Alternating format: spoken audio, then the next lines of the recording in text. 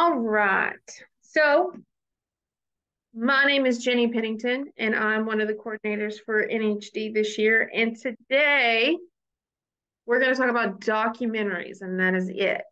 Okay. So if you've never done a documentary before, or you haven't done one in a while, or you just want a refresher, this will be a great little presentation for you. Okay. Let's see. So, some reminders. Please remember that there is a theme, okay? This year's annual theme, I got the little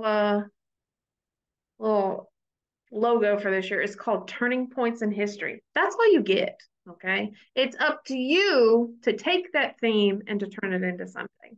So you're going to pick a topic that relates to the theme, but you need to make sure that you can defend why your project relates to that theme. And you also need to be able to argue some kind of historical opinion. Okay. So there's a lot of arguing going on. It's not a report, it's not a history paper. This is something totally different. Okay. It's brought on purpose because we want to get to know you, but also we want you to do stuff that you're interested in. If you're interested in science, pick something that's science based. So there's medical things, space things, engineering things. Like there's a wide variety of things. If you're into pop culture, you can talk about celebrities, you can talk about music, art, whatever. Okay, that's why it's so kind of broad. I know it makes it hard, um, but it's that way on purpose. So, what is a turning point, and what comes to mind when we think of a turning point? Me being a U.S. history teacher, I always think of Revolutionary War, right? The Battle of Saratoga. It's a turning point because the war literally turns, right? It was a huge win for the U.S. because then the French were like, oh, maybe they don't stink as bad as we thought they did. They get the help from the French and it helps them win the war, right? Without that help, would they have won the war? No one really knows, but probably not, right? The definition is a time which a decisive change in a situation occurs, especially one with beneficial results. Is it always going to be beneficial? I mean, probably for somebody, but not everybody, right? And that's where you can tie in that historical perspective piece. Sometimes change is not always good for everybody, but it is good for somebody. Does that make sense? Um, Next, remember, these are other reminders. We've talked about these things before. Pick something you're passionate about because if you pick something that's boring and you hate it, your project is going to reflect that. Okay. Match the theme. How is it a turning point in historical significance? Why is your topic, why is your turning point important to history? It doesn't have to be US history, it could be world history, right? But you need to be able to argue why is it significant? Why does your project match the theme? Why is your opinion right? So there's a lot of arguing going on. Be specific. And of course, don't be afraid to ask for help, right? We do these workshops, we record them, they're up on YouTube. A lot of you have been watching them, I've noticed. But we also have a lot of great links on our website, on ZFairs, and you can email us at nhdaz@azhs.gov and we'll help the best we can, right? Because if we don't know the answer, we probably know somebody that does. All right, so now we're down to the nitty gritty. This is a basic overview of what a documentary is. It's 10 minutes from the time you turn the video on until the time you turn it off. So that includes the title sequence and the ending credits. Okay. If you go over 10 minutes, you are disqualified because that's in the rules. Okay. But you can use pictures, you can use videos, you can use sounds, music, whatever, to communicate your historical argument, research, and interpretation of your topic and how it aligns with the theme. Notice how big and bold and capitalized that is, and historical significance, because that is super, super important. Okay. Skills that you will need in order to produce your documentary. You need to know how to use audio visual equipment. So you need to know how to use a mic. You need to know how to record. You need to know how to use a computer. I'm not very tech savvy, so this is not something that I would do. I'm a paper person because I like to write. Play to your skills, okay? If you like doing the editing, the script writing, and working with technology, then documentary is great. Okay. But also take into account your topic. If you don't think your topic is going to have a lot of visuals, then maybe a documentary isn't the best idea. So think about that. If you're doing a more modern topic, you can do interviews, you can show pictures, newspapers, political cartoons, but we'll get into all of that here in just a second. This is kind of an abbreviated project schedule. So I started with November because that's where we are right now. You should already have your topic picked. You should have a rough draft of your historical argument research question, and you should have a rough draft of your thesis already.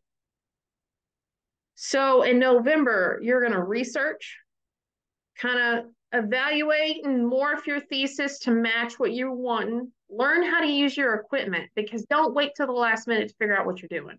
Okay, practice with it. And then just write a brief synopsis. So a synopsis is essentially write me like a little summary of what you're trying to argue, why it's important, and what your whole documentary is going to be about. That'll help drive writing the rest of it. So next month, December, and I know it's going to be busy because of Christmas and all that stuff, but you got to keep pushing, because that's when you need to finish your research, finish your bibliography, and get started on producing and creating your documentary. Now, remember, if you're doing an individual documentary, you got a little bit more heat on you because you have to do literally everything. If you're doing a group documentary, you get a little bit extra help. I'm not saying one is better than the other. I'm just saying that there's some opportunity cost there, if you know what I mean. January, you need to revise. Use a test audience. Test audiences can give you feedback. Okay, use different, show your teacher, show your friends, show mom and dad, and ask them to give you honest and constructive feedback. Obviously, you don't want them to be like, oh my God, this is so great, just because, right? You want real good feedback. And I'm sure if they support you, then they will. Make sure that you're following the rules. There was a lot of rule breaking last year, and that's why a lot of kids didn't make it to state. Please, please, please read the rule book. And then in January, on January 1st, all Z fairs are open to registration for kids. Teachers, judges, and volunteers can go ahead and register. And if you're an adult and you need help with that part, just email the NHD email, okay? But if you're a kid, I walked through last time how to register for Z fairs. So you already know what to do. All right, February, we're going to revise, double check our bibliography. I attached an MLA annotation guide. Do you have to use it? No. But I had a lot of friends who were like, I don't know what I'm doing. So this might help a little bit. You can use MLA or APA. They really don't care. Pick whichever one you're more comfortable with. Okay. I think a lot of you guys use MLA. So, and practice being interviewed. I know that is the most nerve-wracking part for a lot of kiddos, because you're stuck in a room by yourself, essentially, and whoever's watching you, with 3 adults who can be a little intimidating at times because, 1, you don't know them, and 2, they're supposed to be like experts, right? 1, remember, they don't bite, right? They're people. 2, they're literally there because they think that you do good things and they're there to support you. Okay. But practice being interviewed. We have some like questions judges might ask. Have your teacher practice interviewing you until you can kind of get comfortable and kind of craft some of those answers in your head, right? So you're not just last minute making up answers in the interview. February is when our contests start. So our first contest is February 10th in Yuma. That's our new contest this year, followed by East, West, South, North. North will be our last one. Like here I said, the last contest is 323. Okay, so the rest of them are kind of spaced in between there. Contest schedules are on Z Fairs. So check there first, okay? In March, after your contest, if you make it to state, you need to start making revisions because the state materials are due on April 4th. So my friends who are in North, the turnaround time is super short, it's the best I could do. Okay. Because we're having to avoid snow and Easter and all this other stuff. So you're going to have to buckle down, get it fixed really quick, get it turned back in. Okay. All right. So one of the biggest things that I get questions about a lot is the audio, visual, music kind of aspect of it. Okay. Here's some things you need to remember. It needs to add to the experience, right? We want the audience to be a part of the documentary and feel immersed in the time period and topic. One of my favorite ones I like to think of is there is a World War One documentary on Netflix, and it has a bunch of oral histories, and it's literally just a slideshow of pictures. But the narration and the timing of the pictures is done so well that you don't focus on that part. You focus on being kind of essentially like pulled into it. So make sure when you're adding stuff, you're not taking away from the experience. Two, you need to make sure it fits the mood. If you're talking about someone dying, you don't want Looney Tune music playing on in the back, right? So make sure you kind of read the room there. Though it's not required, because what we're doing is falls under the educational kind of loophole and copyright rules. I would use royalty-free music, because if you don't, we can't post it anywhere. And make sure that when you cite music, that you're doing it for all of them, even if it's royalty-free music, right? If you can't, that's fine. We'll figure it out. But I strongly suggest royalty-free music, because it makes everybody's life just that much easier, right? Every single thing you use needs to be included in your bibliography. Pictures, sounds, videos, whatever. Research. I'll show you an example of two different annotated bibliographies that Nationals gives to us to show to kids. One is 24 pages long and one is 42 pages long.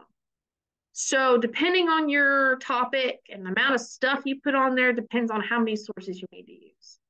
I don't have an exact number for you, but make sure that you're using enough. I don't think there's really a too much research, but if you're not using it, don't put it in there, okay? Where can I find stuff? This is another big question I get. You have lots and lots of resources, because we have a lot of organizations who are friends with us, who partner with us, and who have lots of great archives and collections and things like that. So always ask us first. Say, hey, this is my topic. This is what I'm looking for. Can you help me? And we'll ask around. But if you have a local museum that might have something, even if you're not sure, just email them and ask. One, because they'll be delighted that you even asked. But two, you might be surprised. There's a lot of great online databases.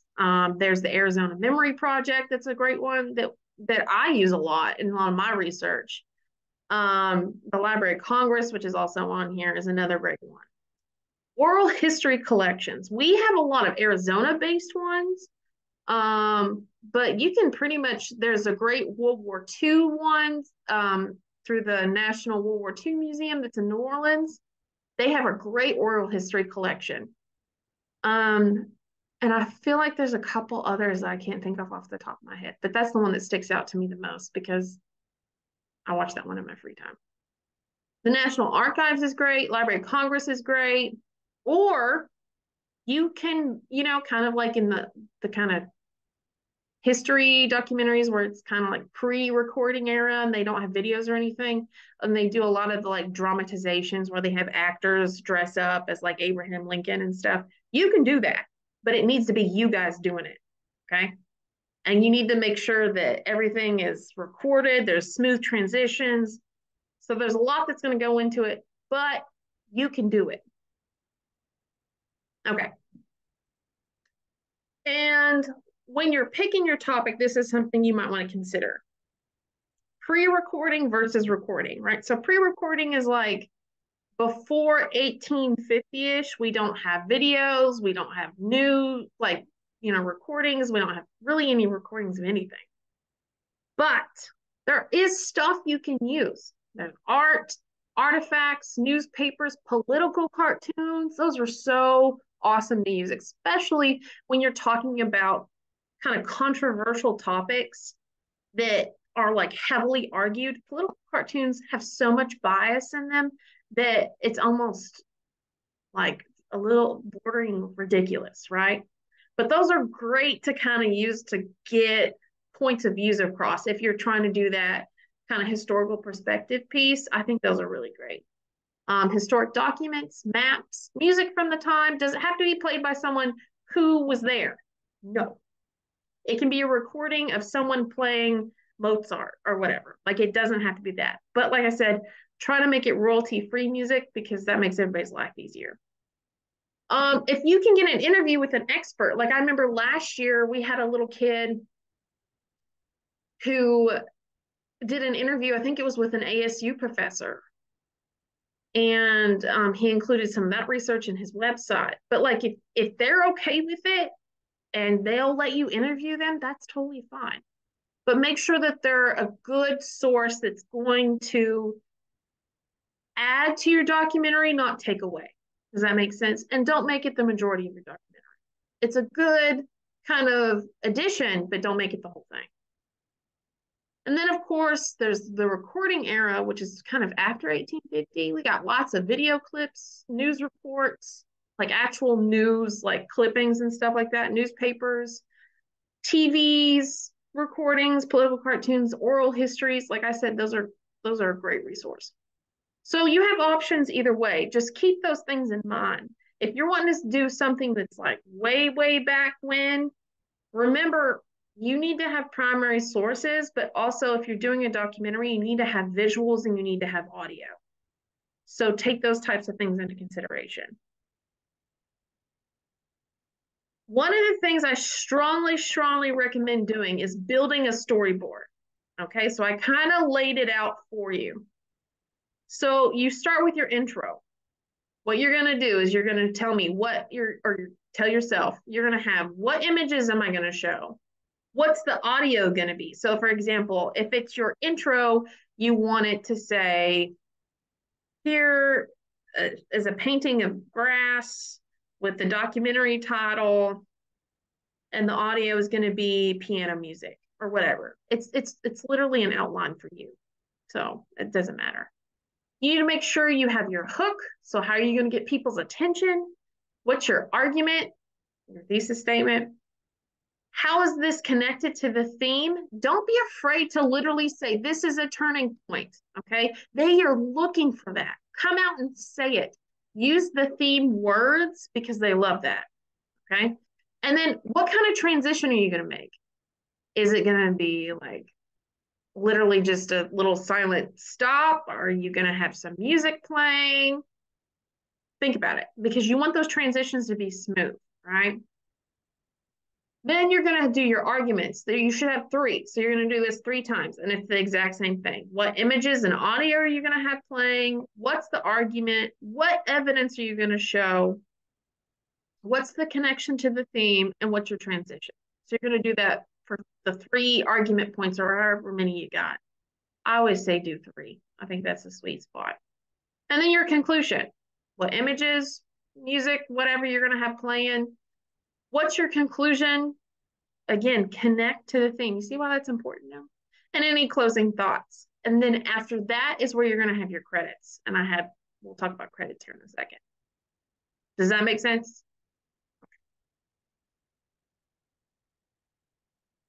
Once you kind of have the general theme figured out and kind of how you want the layout of your documentary to go, start writing your script. You should start doing this, I think, about, well, probably December. Writing your script. Yeah, because December, you're finishing your research, you're doing your bibliography. So about December is when you should start writing your script.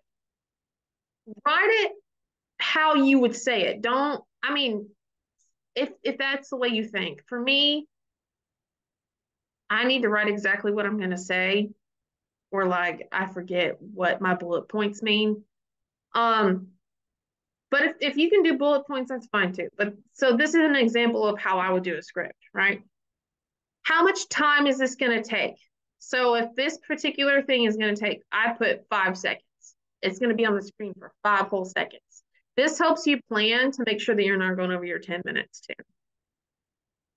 What visuals are you going to see? So again, documentary title with a painting of a grass field. The music that's going to be playing, which is going to be piano music, and what narration is going to be spoken in the voiceover. Because this is the opening, I'm literally just saying the name of the title of my project. I just made something up. So this is Triangle Waste Fire Catastrophe. When you do your intro, all you need to say is your title, who did it, and that's it. And then you just let it play. You can do your intro after the title sequence. Do I have to cite everything? Yes. Please cite every single thing that you use. Try to cite the original content. So for example, if you go to the Library of Congress's YouTube page, don't cite the YouTube page. Try to find it on their website, okay? Another thing is Google is not a source. Google Images is like saying that you went to the library and got a book, okay? No, that's not gonna happen. You need to figure out where it came from and then you cite that website. Do not cite Google Images, please. And if you can't figure out where it comes from, you're gonna have to find something different, okay? Because as soon as they see Google Images in your annotated bibliography, it's over, okay? Your citations, so you technically have to show them twice, but in different ways, okay? So of course you got to do your annotated bibliography, which is like the formal citation with like a 2-sentence explanation, how and why you picked this resource and how you used it. But in the credits, you don't need to like include the entire bibliography, but just like a general list.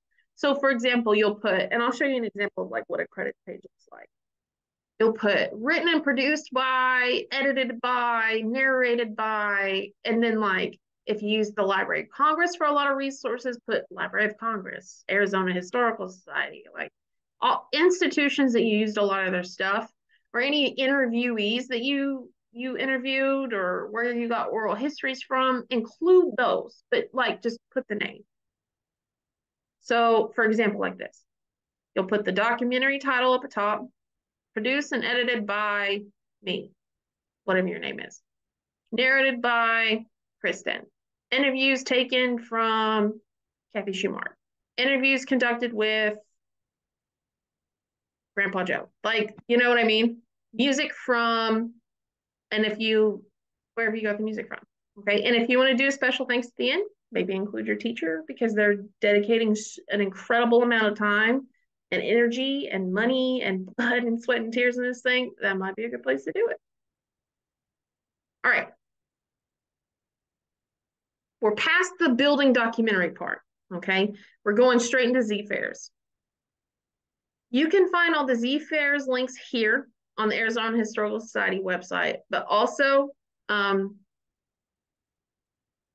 going to get posted on YouTube in a couple days, probably. Yes, I think next week. All the lockout dates are going to be listed on the Z-Fair pages. They're all different. I'm not going to sit here and list them all out. Go look on Z-Fairs. It's all listed on there, okay? What do I need to get registered? So for documentaries, it's a $35 registration fee. All of them are a $35 registration fee. Is this different from last year? Yes, but it is $35 this year. Written materials. You need to have your process paper and your annotated bibliography. If you do not know anything about the process paper, go read the rule book. They're really easy. They're great. I absolutely love them. Okay. Because it kind of gets me in your brain. How did you write this project? What inspired you to write this project? Things like that. I absolutely love them. And then, so we're doing things a little different than last year. So last year we didn't show the documentaries, but we want to do that this year. So there's two things that you're going to have to do. You need to make sure that your documentary link is uploaded into ZFairs so that we can judge it. Okay. You need to submit your documentary whenever your lockout date is. Okay. You also need to bring your documentary on a jump drive just in case. Hopefully, most places will already just have a computer and a TV set up. That way, we can just click on the link and go and you can show it. But just in case, make sure you have a jump drive. Okay. And if the documentary on your jump drive is different than the one that the judges got beforehand, they are not going to judge based off of that one. They're going to judge you based off of the one that got submitted on ZFairs. So remember that. If you make changes, they're not going to count. Contest day. So like I said, it's going to be a little different. Make sure you bring copies, like physical copies of your written materials for judges. They like to write on them stuff. Make sure you dress nice. And make sure you smile. I know it's a little nerve-wracking. But everybody there is there to support you and they're excited about you being there. So yeah, have a good time. Make sure you're prepared. I always say bring a laptop just in case. If you have one, if not, don't worry about it. Bring a copy of your documentary on a flash drive or some other form of little storage device. That way we can just plug it in and go. I say flash drive because you never know what kind of computer there's going to be, and that'll just make everything easy. When you pull up your documentary, test the volume first before you start playing it, okay? Make sure you're not going to blow people away, just for general, okay? They'll give you a start signal, and then after the start signal, you'll introduce yourself and the title of your documentary. Don't say anything else, okay? Because remember, the documentary needs to be a standalone. So you introduce yourself, the documentary, turn around, turn it on, right? Then right after that, they'll do your interview. It'll be super, super short, right? It's no big deal. They're just asking questions to get to know you better, to get to know your research better, things like that. And the interview cannot hurt you. The interview can only help you, okay? Because you can provide a little bit more clarification on things and stuff, right? Just answer the questions the best you can. Hopefully you prepare a little bit so that you feel more confident, but it's not a big deal. Don't sweat it. Like I said, they're literally there because they think what you do is great. So don't even sweat it. Things that you should consider when doing your documentary. If possible, think about doing oral histories or interviews, right? If you're doing a more modern project and you have access to people who could be considered a great primary source, use those people, right? If you're talking about women serving in the military during World War II and your great Aunt Sally, who is still alive and lives here in Arizona, interview her, right? What else? Look into controversial topics. Remember, this is an argument project. You need to make a statement and you need to defend it. This is not a report. Don't tell me what happened. Tell me why what happened is a turning point in history and why that particular turning point is so, so important. Okay? Always use a few different test audiences. Don't use the same one over and over again, right? You want to get as many of opinions as you can get. So try mom and dad, try your teacher, try your friends, try your dog. Well, maybe not your dog because they can't give you feedback. But, switch it up. Make sure your link is a public link. Y'all about killed me last year with these Google Drive links. If your school will not let you share outside of the school, you need to use your private Gmail account. And if you don't have one, they're super easy to make. Okay. If you do not have access to your stuff outside of a school computer, that means I don't either. So you need to make sure that you somehow get it to me in a way that anybody who clicks on that link can have access to it. Because y'all, like I said, y'all about killed me last year because I kept getting links that I couldn't get into and we couldn't figure it out. And no, you need to make sure that it is a public link. Most school systems will not let you share stuff outside of the school system. So I recommend putting everything on your personal Google Drive. Okay. When you sign up for ZFairs, use your personal email if you do not have access to your school emails at home. Okay. Because I want to make sure you're getting all of the information that you can. Make sure that you put mom and dad's email in there too, and make sure that it's right. Because I had a lot of parent emails that were wrong last year. So make sure you're double checking everything. And then make sure you bring your jump drive, written materials, and smile. Because it's fun. And this is a great thing to do. And I think it's really incredible that you guys put this much time and effort and energy into these projects. And they're so good. Okay. Here's some resources I got for you. I'm not going to click on them. If you want to look at them, they're on the nhd.org website. You just literally type in documentary into the little search bar and this stuff pops up. But this is a checklist to make sure that you're rule compliant. So make sure that you're following all of the rules. An oral history guidelines. I kind of figured if you've never done an oral history, I've never done an oral history before. So I thought these were really great rules to share with you guys if that's something that you're looking to doing. So if you want to interview great great Aunt Sally, here's how you do it. Okay. And then the rubric. I love being able to know how I'm being graded beforehand, right? I'm sure most of your teachers always give you the rubric before projects and stuff like that. Because you can kind of just build off of it, right? Like, okay, I made sure that I have my historical argument in there.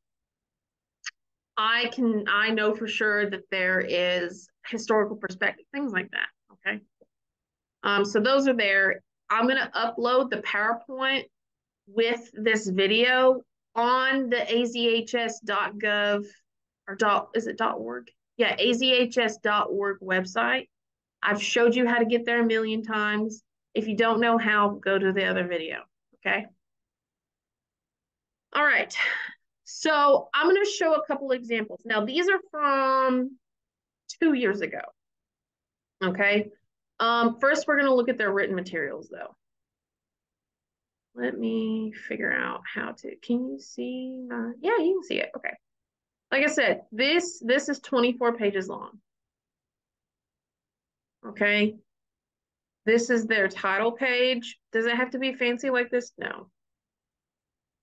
I was actually surprised that it was because I have never seen this like fancy kind of like this before, but that's okay. Has their name, division, what kind of project it is, and how many words are in their process paper. This stuff is all required. So if you do not have this, this means that you are breaking the rules and you're disqualified. So make sure that you're paying attention. So this is their process paper. We're not really going to read it that much, but it's 500 words. And how do I know that? It's on the title page.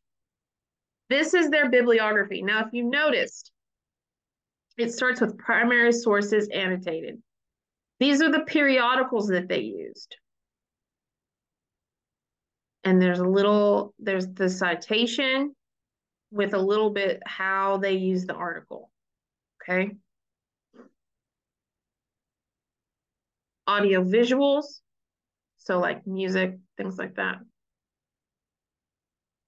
I say if you can, avoid citing YouTube, okay? This particular group may have not had anything like posted anywhere. So like, I'm not saying it's illegal or anything, but if you can find it somewhere else, like on their website or something like that, try to do that. So periodicals, audio, video, visuals, they use a lot of videos. Keep scrolling.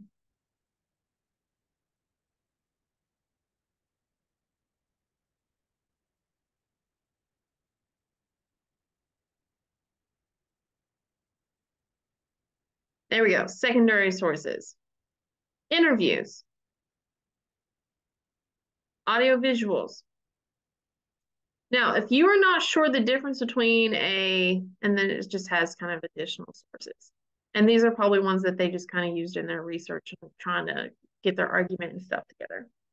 If you're not sure about the difference between a primary source and a secondary source, I think we have a video on our YouTube channel. I'm not 100% sure. But the main difference is a primary source is someone who was physically there or something that was physically there. So, for example, if I take a picture of a civil rights parade in 1964, and my project is about some particular event around the same time, that's primary source.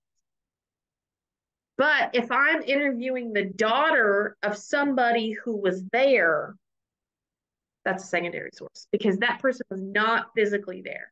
If I'm interviewing an expert about something that happened during the Civil War, that's still a secondary resource because they were not there during the Civil War, right? All right, so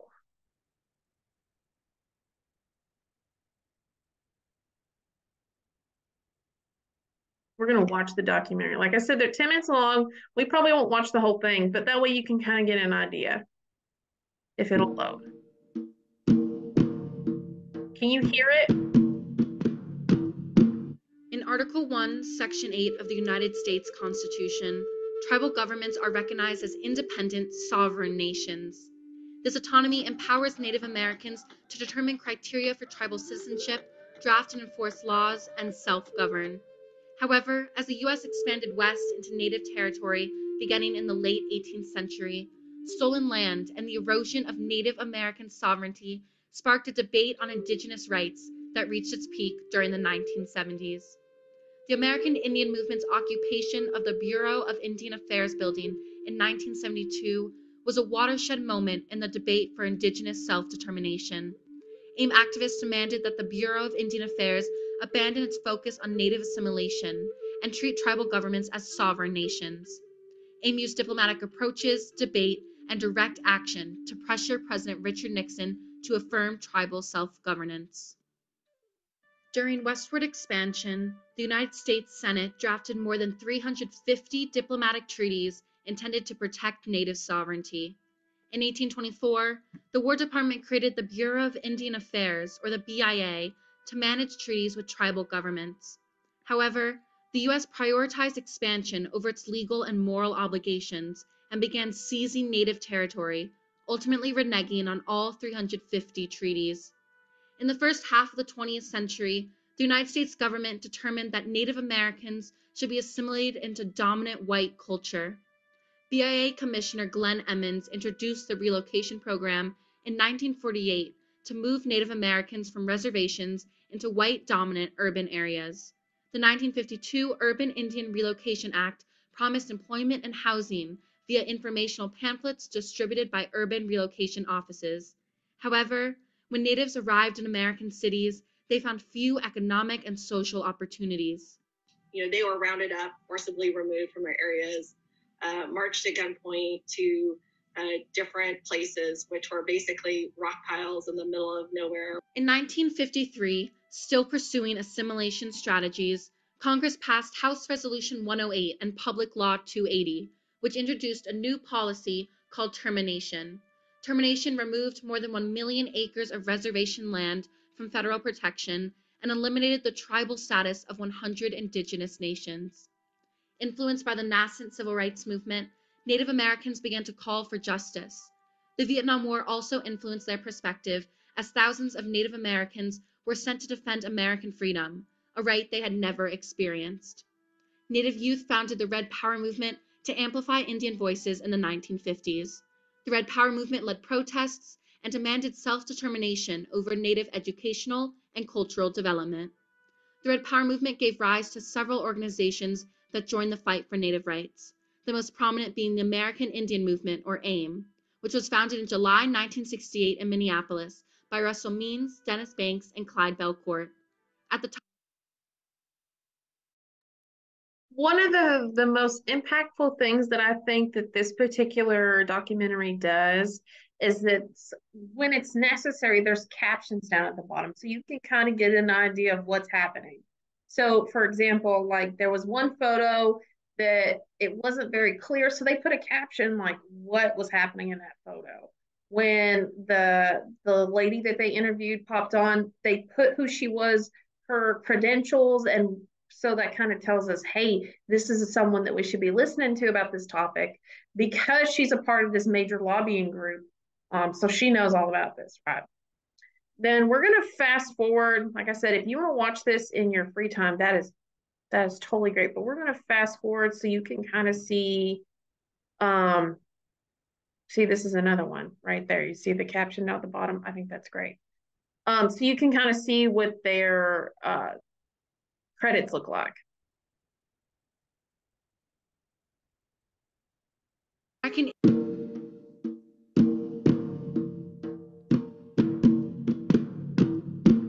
in Article 1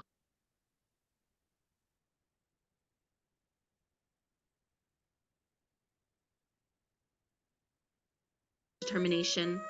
However, the American Indian Movement's 1972 occupation of the BIA called attention to the government's historic abrogation of treaties, brought the debate over tribal sovereignty to American headlines, and laid the groundwork for diplomacy between Native Americans and the federal government. So that's one really great example. And then I will go ahead and watch this other one. Now, this is the one that I was telling you, their written materials are 42 pages long, and they have a more modern topic. They talk about what is their title? 60 years of hardball debate and baseball diplomacy between Cuba and the United States. Because if you know, a lot of great American baseball players aren't actually American. That their cultures are like my favorite baseball player, he's Dominican Republican, so they're not from America, and so this was a great kind of diplomacy piece. And back then, that was the thing. So that they've divided it: periodicals, books, interviews, things like that. So when you build your annotated bibliography, this is pretty much what it's going to look like: photographs. So, for example, like if I'm a judge and I'm like, I want to know where they got this one particular picture from, I would be able to go in here and look, right? And I would be able to see, right, it says this is a photograph of a crowded Cuban baseball stands during the 1999 exhibition game in Havana, right? So it tells me what it is and how they used it. Okay, so we're going to go back and we're going to watch a little bit of this one. I'm excited because I love baseball. And I have not watched these yet.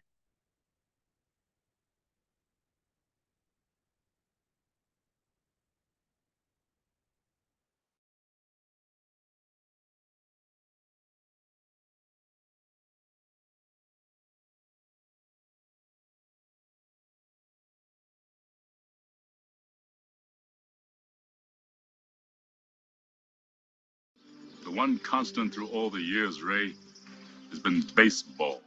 This field, this game. It's a part of our past, Ray. It reminds us of all that once was good, and it could be again. The power of sports has long been harnessed to improve diplomatic relations between countries. The history of baseball diplomacy between the United States and Cuba is a compelling example. It is a history of successful attempts and missed opportunities by both countries to use baseball as a diplomatic tool following the Castro Revolution. It reveals the human consequences of those efforts, as Cuban athletes, their families, their fans, and the sport of baseball itself continue to be caught in the crosshairs of these ongoing diplomatic debates.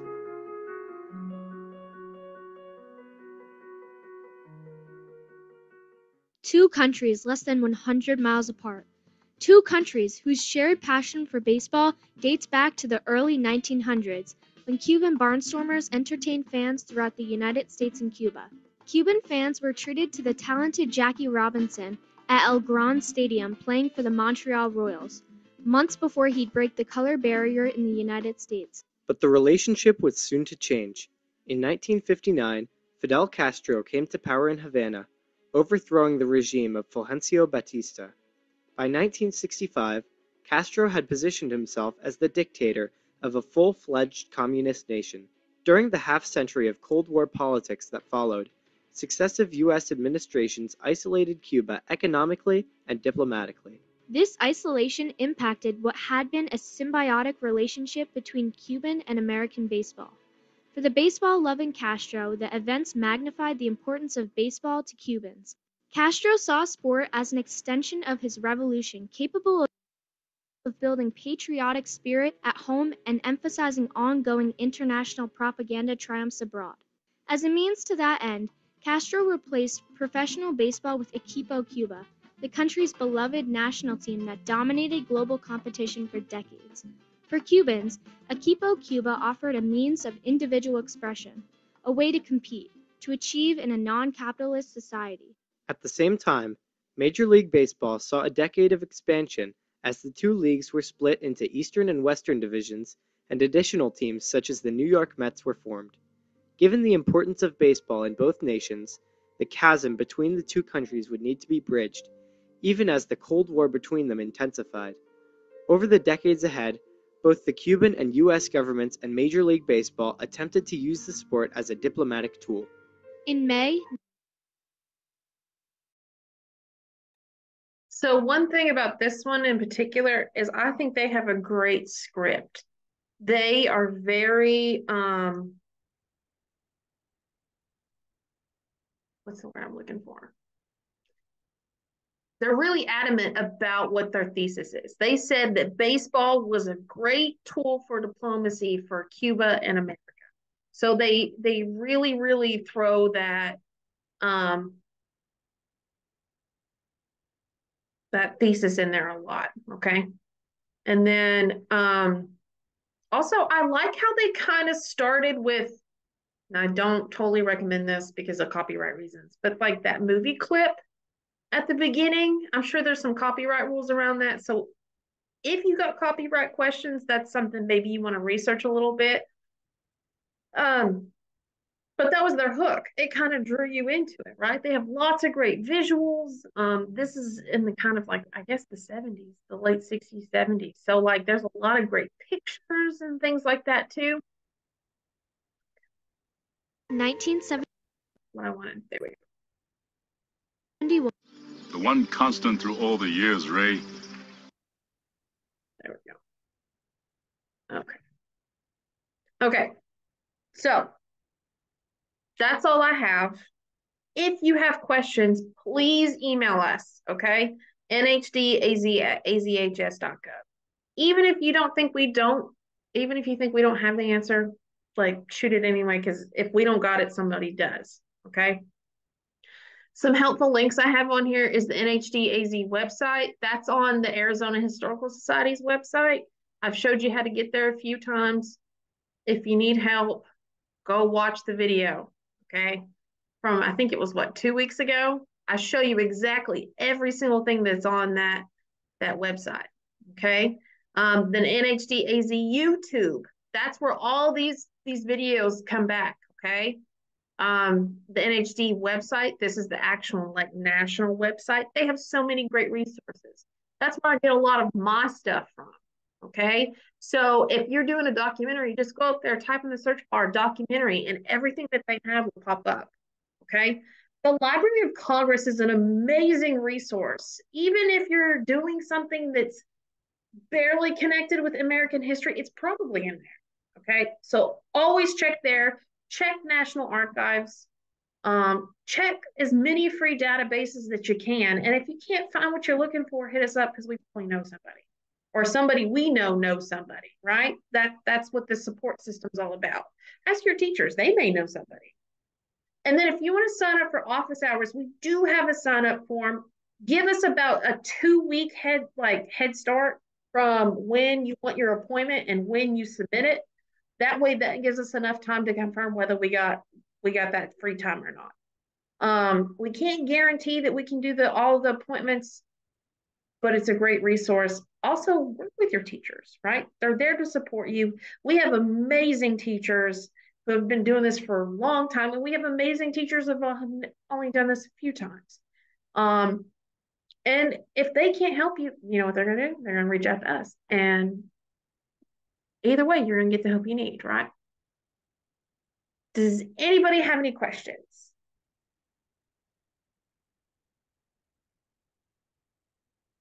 I think we're good then. Okay.